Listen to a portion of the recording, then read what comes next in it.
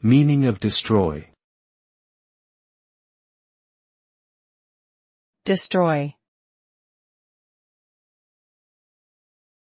Destroy. Destroy. Destroy.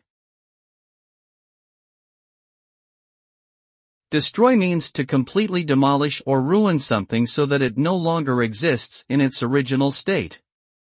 It is an action that leads to the reduction of something into small pieces or ashes, rendering it useless and unable to serve its initial purpose.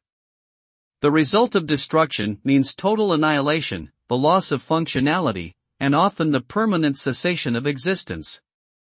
It is a violent act that can have significant social, economic, and environmental consequences, causing irreparable harm to individuals, communities, and ecosystems.